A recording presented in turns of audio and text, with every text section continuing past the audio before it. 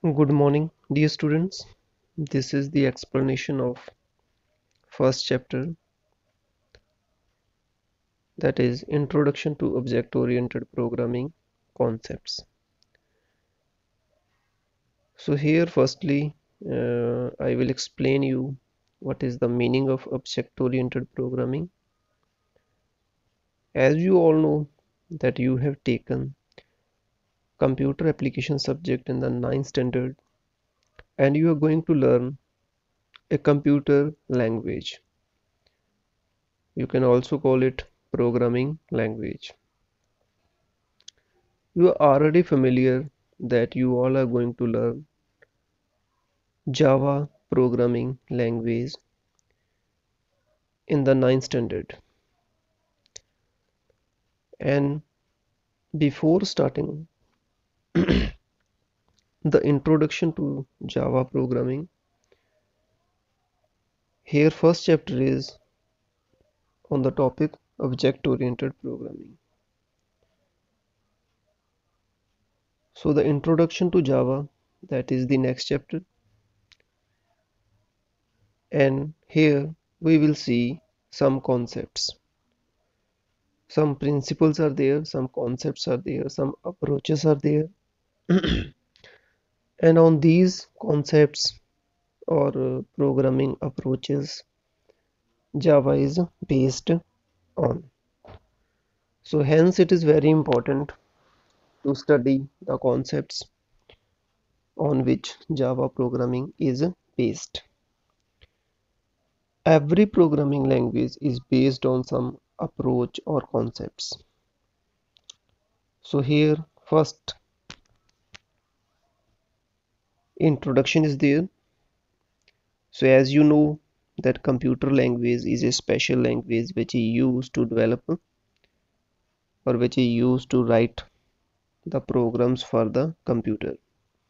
Why programs are written for the computer? To develop application or the softwares. So there are many programming languages. Every programming language has its advantages and disadvantages.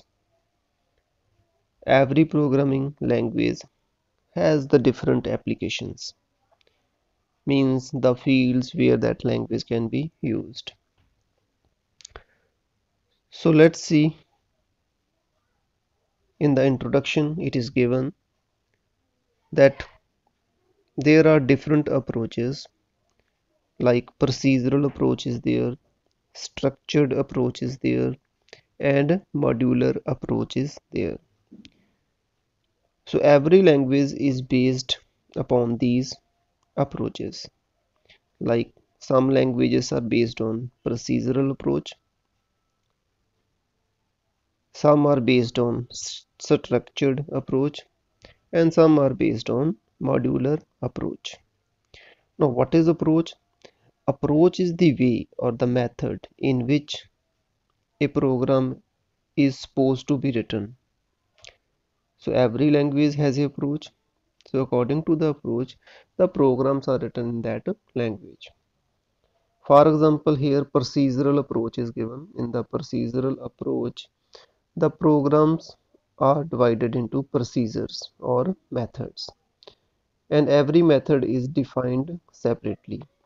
The functioning of the method of the every method is different from the other, and you can call to the method that you want to execute differently. So this approach is the procedural. Similarly, structured approach is there. In the structured approach, the programs are written in well structured. So there is a predefined structure of every program in which the program must be written. And then we have the modular approach. What is a modular? Modular means a module. So different modules can be defined for the program, and every module is doing work just like methods or functions. Similarly, next approach we have object oriented approach, and this is the latest approach in the computer programming. Several programming languages are based on this approach, that is the object-oriented approach. So what is object-oriented approach? In object-oriented approach, the programs are written as objects. Suppose, and this approach is based on the real life situations. As we know that in the real life, everything is categorized into classes. Classes means categories. For example, students are there, and you all belong to the student class, and the student is a class in the real world. Suppose we teachers are there in the school, so many teachers are there, lady teachers are there, gents teachers are there, different subject teachers are there, but they all belong to one category, that is the teachers. Moreover, suppose we all are human beings and we all belong to the human class. Suppose there is a class of vehicles like car, truck, bus, motorcycle is there. They all belong to one class, that is the vehicle class. So in this way, you can imagine or you can see that in the world everything is divided into categories or classes. And according to the class, we can define the object. Now suppose you want to build a house, okay, new house you want to build. What you will do? Firstly, you will create its a prototype. Okay, prototype means a blueprint. Blueprint means a design. So firstly, you will create it. You will go to the architecture and you will design its template. So which type of house you want, what should be on the first floor, what should be on the second floor, and like that.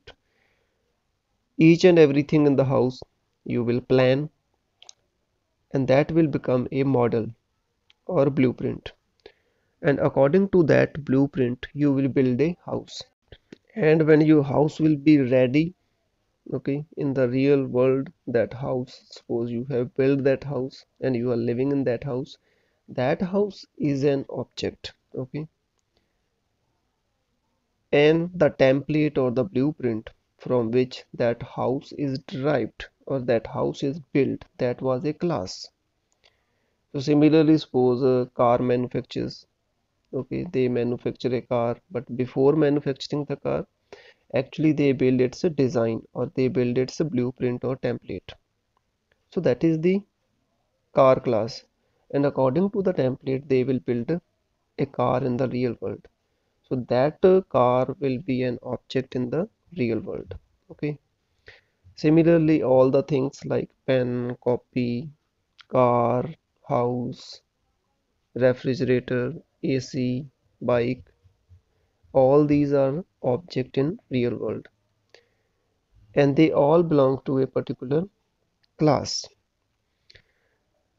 So this is the approach, that is the object oriented approach, which is used in Java programming, and this approach is based on the real life. So whatever is in the real life, that can be represented in the software with the help of Java. So an object in the real world, for example, copy, pen, teacher, student, and that object can be represented in the software terms.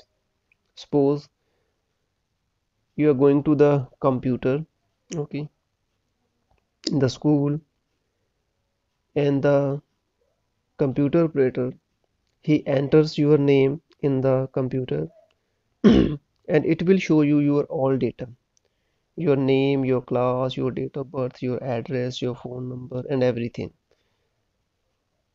So it means your information is stored in the computer. You are the real world object, and the object which is containing your information in the computer or in the software, that is called a software object. So that's why we are going to read this approach, that is the object-oriented programming approach, because Java is based on this approach.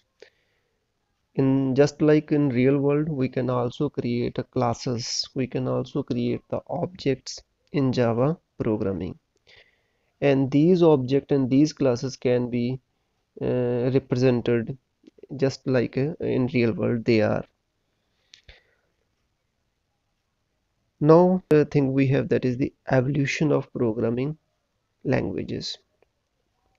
Now see, time to time everything is changing. Today something is different, tomorrow something new will come. And in the same way, programming languages, they are also changing time to time. Earlier we were using the some old programming languages, and now we have some other programming languages, because according to the demand of time, everything has to change. So here we have the first thing, that programming languages. A programming language is a language, or you can say it is a computer language, in which programs are written. So you can write a program. For example, in the earlier classes, you have studied HTML, hypertext markup language. That is also a language, but that language was used to develop web pages. Okay, and similarly, we have the Java language, and this language is used to develop a computer application or softwares. So we can categorize the programming language into two categories.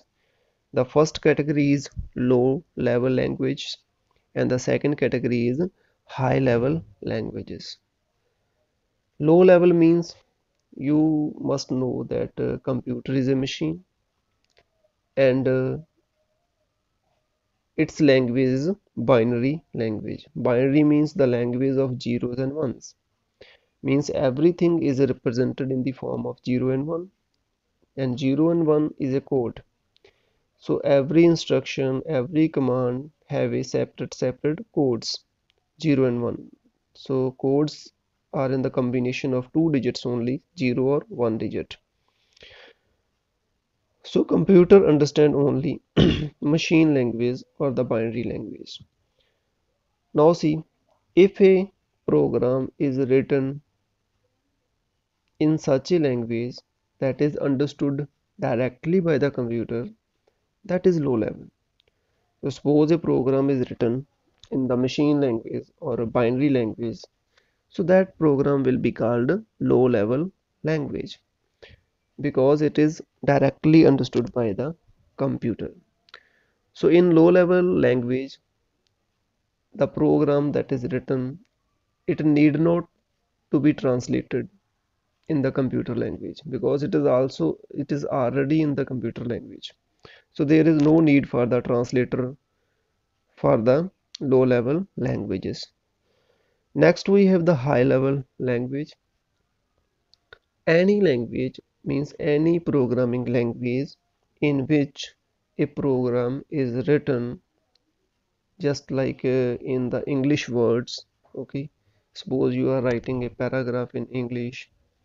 In the similar way, we are writing a program for the computer in English language. For example, you are creating a web page in HTML, and in Notepad, what you are writing? Tags, and all the tags are in English only. So in the similar way, if the program is written in English, okay, not in the binary language. So if your source code, so the program which you are writing for the computer, that is called source code, SOURCE, source code. So if the source code is written in English, that language is called high level language. But here one problem is there. If the program is written in high level language, but you know that computer understand only machine language, then we have to convert the high level program into machine. So here in high level programming language, you need a translator. Okay, you need a compiler or translator or interpreter, whatever you call it. You can call it compiler or interpreter or translator. So you need a translator which is translating the high level program into machine language. Okay, so that computer can understand the meaning of the program and can do accordingly. So this is called high level language. I hope you have understood these two. What is the meaning of low level language and what is the meaning of a high level language? Now here we will discuss some generation of high level languages. So here the generation, there are five generations of programming languages.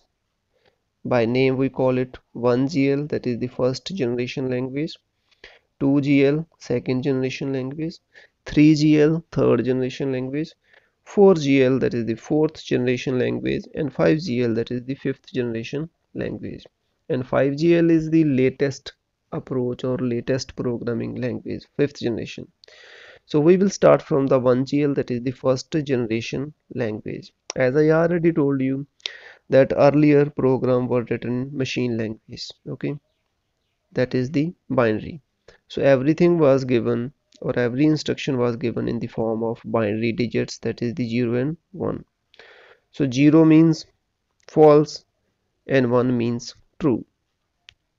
So all the codes, they are given in the form of 0 and 1, and these codes can be directly executed by the CPU.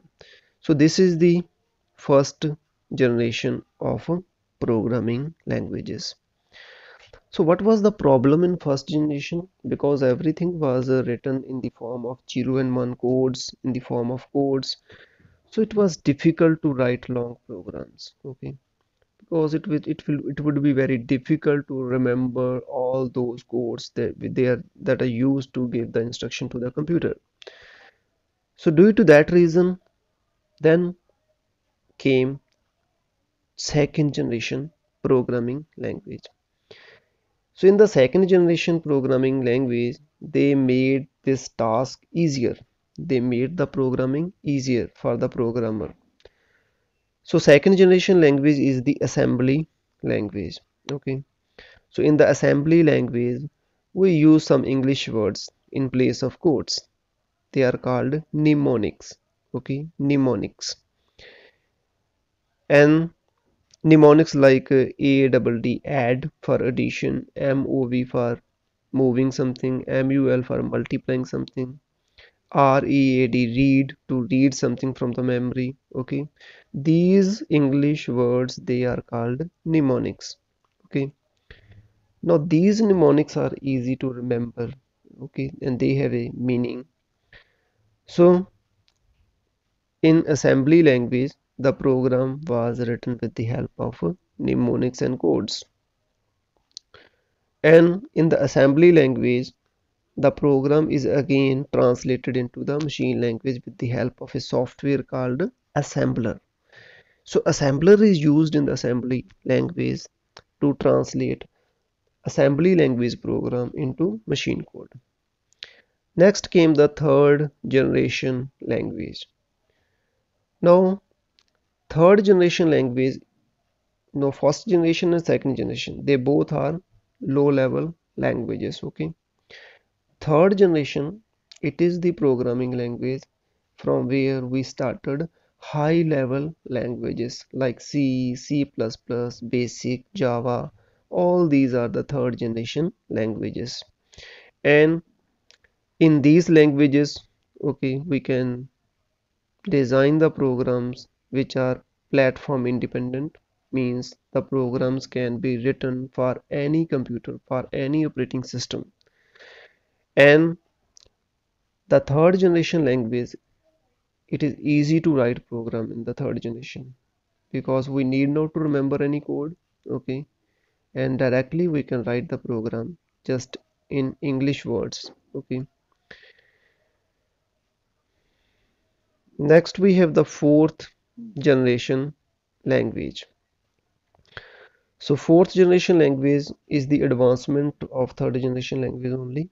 So some advancements have been done in the third generation, and uh, the advancements which are done in the third generation language, they are. So what is the advancement of the fourth generation language? In the fourth generation language, the program was more easier to write. Okay, so fourth generation of language, they are based on what you see is what you get.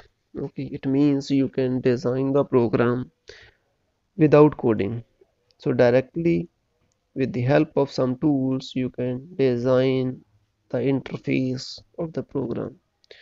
You need not to specify any code, or you need to specify very little code for the fourth generation language programs.